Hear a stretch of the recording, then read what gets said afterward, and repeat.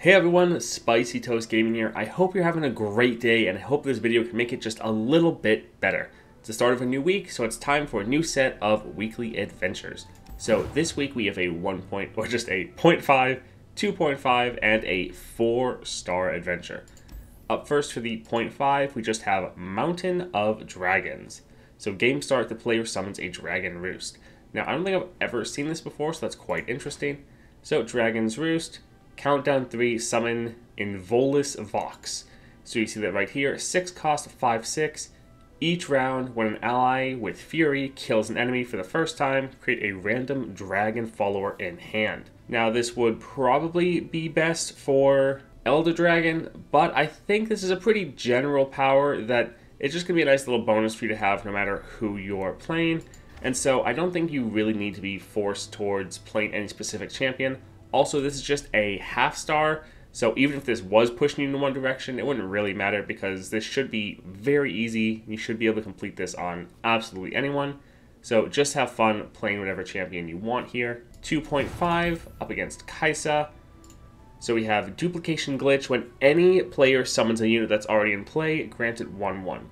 Now, just for the way this works, the card has to already be in play, has to be on the board for you to be able to get the 1/1 on the second copy of that card you play. So summoning the same thing like every round, so for instance some of the champions that summon a ephemeral copy every round, that doesn't count as being in play unless it's still currently on the board. So this isn't that useful of a power in most situations. If you really want to cheese this, you can go for Neeko with the Grand General's counterplan, and then when you play Neeko you disguise her as a card.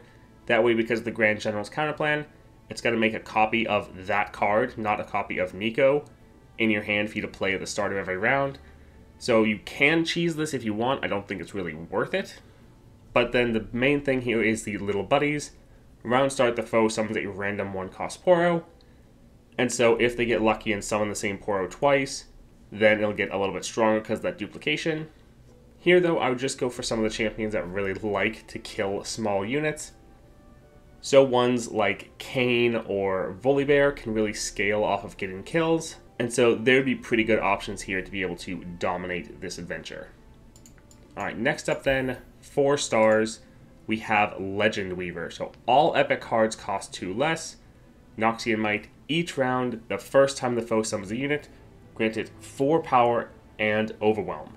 Then we also have the Vicious Enemy, just making everything a little bit harder. This Noxian Might is essentially Darius's 3rd star power, and it is quite powerful. The enemy is really going to be able to put on a lot of pressure here, so being able to kill whatever unit gets this Overwhelm, or Frostbite it or Stun it, is a very good option. Legend Weaver, this is going to be an interesting one. Most cards have 1 to 2 epics in their deck, but this is going to be a little bit more important for when you're looking through shops. Now, just so you know how to find out if a card is epic, it's going to have kind of this same border. Let's go showcase it with like Aatrox. So Aatrox, I think, is one of the few champions that has 2 epics in his deck. So right here, the Darkin Aegis, this is a 2 cost, and you see this crystal gem down here. When it's purple and shaped like this, it's epic. If you look over here, you can see, again, a different shape and different color. That's because it's the champion card. Or if you see here, this is a common because it's the triangle and a green gem.